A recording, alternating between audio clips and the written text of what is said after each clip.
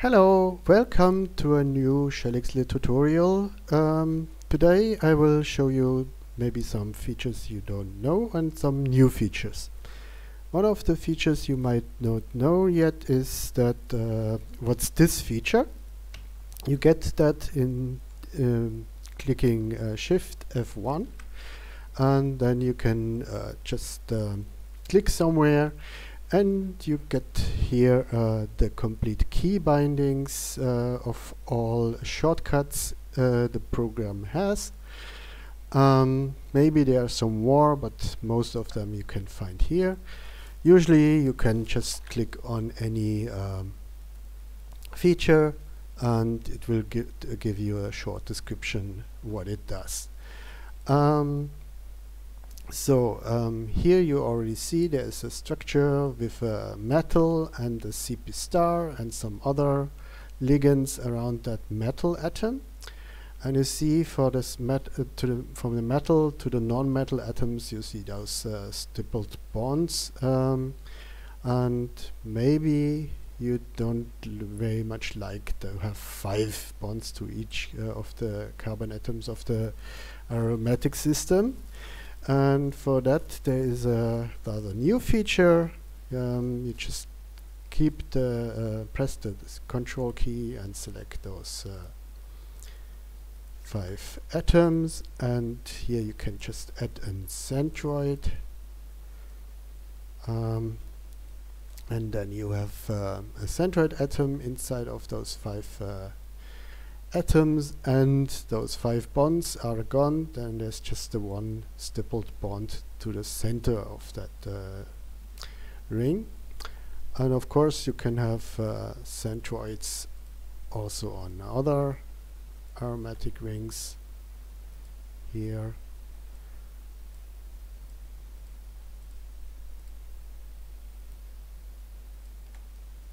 Yes, here as well.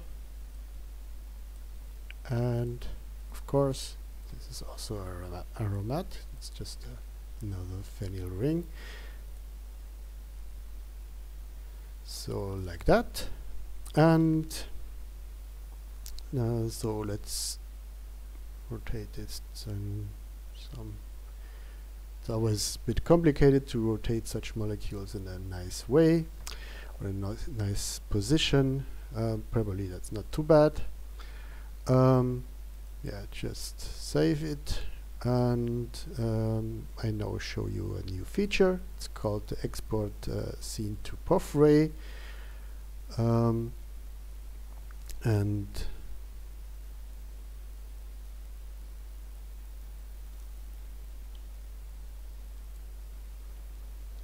so let's save this POV-Ray file, and when you run this the first time, it asks you where the executable is, and you probably know it after installation of POV-Ray.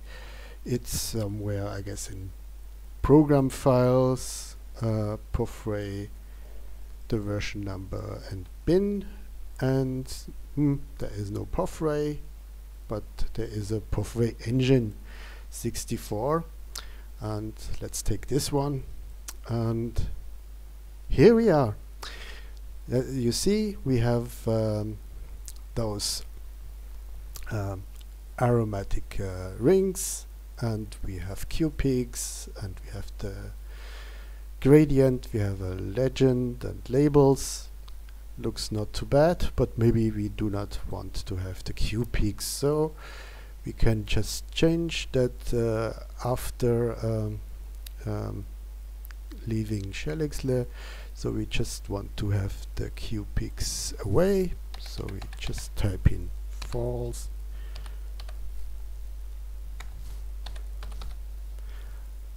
save, we go to the ini file and type run, and you see the Q peaks are gone, including the centroid atoms. And the same can happen if you want with the labels. Let's see, we are show labels, draw labels. You can also use 1 and 0 if you're lazy. That works as well. As you see, this is the normal default resolution. You can change a different one, or you just use the ini file. There you have the same resolution as the ShelXle program provides. Probably you don't like to have a gradient background. That's also possible to remove the background gradient. Just change this to 0, and probably it's a good idea to force then the background to be white. So let's save that, and you see we have a lot of options here to play with. And there are other features of ShelXle you can draw inside of the thing, which is, for example, you can have Fourier maps. And so if you just do the same thing and export that with maps, so let's call it maps, and here we are. There are the Fourier maps, and of course you can also switch them later on and off. So the Fourier FO map and the F observed map, and the difference Fourier map F observed minus FC. You can switch them off individually, and also you can toggle off the labels and so on. There's another feature we probably don't know yet, so let's toggle the labels, the Fourier maps off here as well.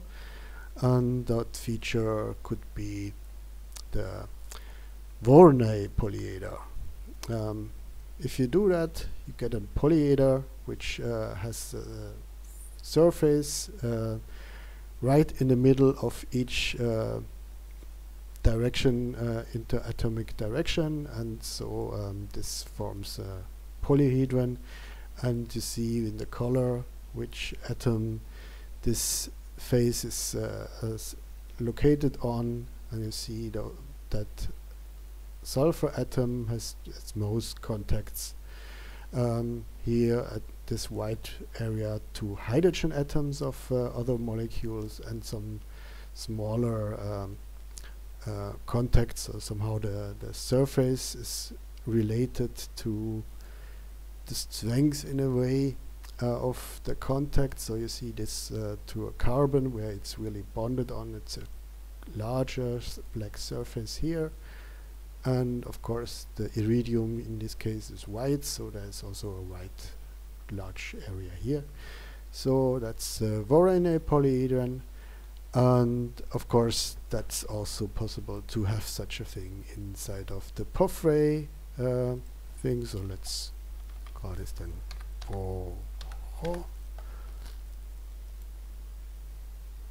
and you see we have the POV-Ray thing here as well. Sometimes you see it's a bit overcrowded with features, and you want to have clearer view, and therefore you maybe want to, of course you can just remove the Q peaks, and of course you can just select some atoms. So I just use Control key and Shift key at the same time to select some atoms, but now I have to this with Control key pressed, and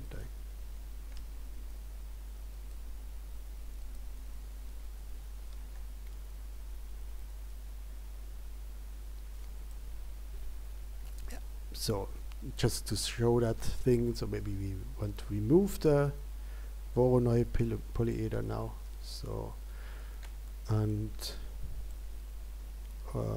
so if you now do the POV-Ray export,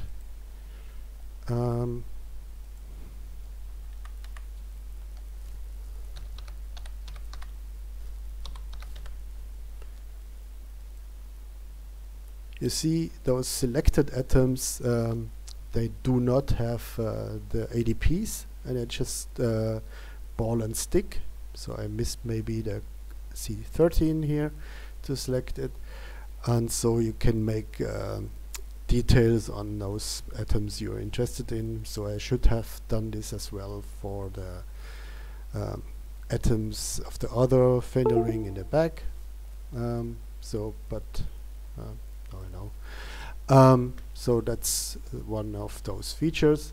Of course, you probably want to have a larger size of the picture, and that's as with the screenshots, you can change the screenshot resolution here, and you get then this size of image if you want.